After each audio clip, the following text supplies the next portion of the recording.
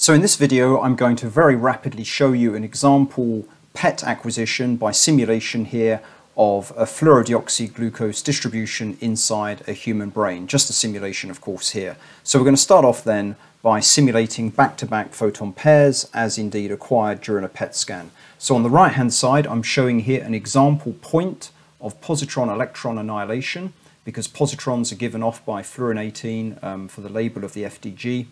And what we're getting then is a 511 keV photon going off in one direction and a 511 keV photon going off 180 degrees apart in the other direction. We're detecting that event here in the form of one count on a sinogram. S is just the perpendicular distance from the center of the field of view, and phi represents the angle of that line. I refer you to another video for more details on the S and phi coordinate system. Here I'm just back projecting the event, and then over here I'm just recording the location of that positron emission site, where it annihilated rather with the electron. So it's actually a site of positron electron annihilation. Okay, so let's go on to the second event, and so on. We can keep going with more and more events, and then what happens is that we get multiple events in the sinogram, multiple back projected events as shown here. So now you can see I've got about approaching 50 different positron electron annihilations and back-to-back photon pairs that have been detected and histogrammed or binned into a sinogram as shown on the bottom right corner here, and also in the back projected image here in the bottom middle.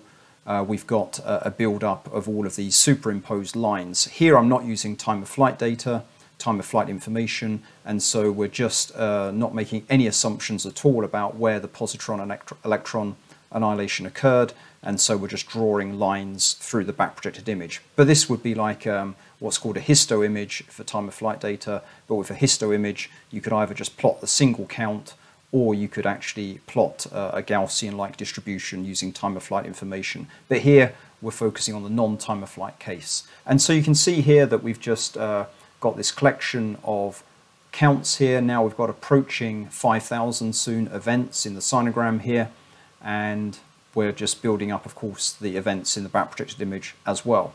So now, to go ahead and show you a reconstruction, rather than use this noisy sinogram data, what I'm going to do is use a model of what the noise-free data would look like, and I'm going to do that just by a very simple forward projection, which is what I'm showing here. All I did there was just integrate along parallel lines at all the various angles through this true distribution to get a model of the noise-free mean data, and we're going to use that next for the reconstruction. But of course we could have just stayed with the Poisson distributed noisy data. So here we are then, ready for the reconstruction. There is, for reference, the true distribution in the top left corner, and I've just copied here the noise-free sinogram that we're going to be reconstructing from. So in what unfolds here, we're assuming we only have knowledge of the sinogram, which of course would typically be noisy. In the bottom left corner here, I'm showing the initial reconstruction, which you can see is just filled with uniform values everywhere. What I'm going to do in the EM algorithm is simply forward project that using the line integrals, a bit like what you saw earlier, to just predict what the measured data would have looked like if this were the true distribution. And of course it's uniform initially, and so the sinogram here will look very different to the measured sinogram. In the top right corner, I'll show the ratio between the measured sinogram and the model of the mean, the forward projection here. That ratio will be shown there, and I'll back project it in the bottom right corner. I'll then divide by the sensitivity image and finally multiply, and that'll be one iteration of EM. So let's go ahead and do that. There's the forward projection, there's the ratio in the top right corner. That ratio is the ratio between this measured sinogram and that model of the mean, the forward projection. It's just an element by element, bin by bin division to give this ratio here, which is then back projected. That's the transpose of the forward model. In other words, we're just back projecting along lines. And then we divide by the sensitivity image, and we can multiply by the image in the bottom left corner there in order to obtain an improved update of the reconstruction. So you can see here already after about 14 or 15 iterations, the reconstructed image is getting closer and closer to the true distribution. And again, this then is forward projected along line integrals to give a modeled data set here, and then we're taking the ratio between the actual measurement and the model of the mean of that data, which is here given by the forward projection. there's the ratio, which is back projected, and then we multiply it again. And so it goes on for as many iterations as we may need.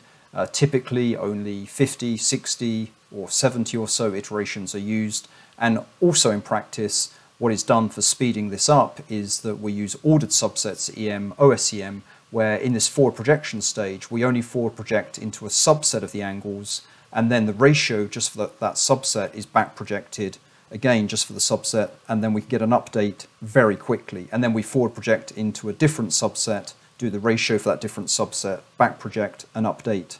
And so that gives rise to a much faster reconstruction algorithm. So this is all I wanted to show in this very quick video demonstration of EM reconstruction from a sinogram, and showing also how that sinogram data is basically acquired. Thanks very much for listening. I'll leave this running meanwhile.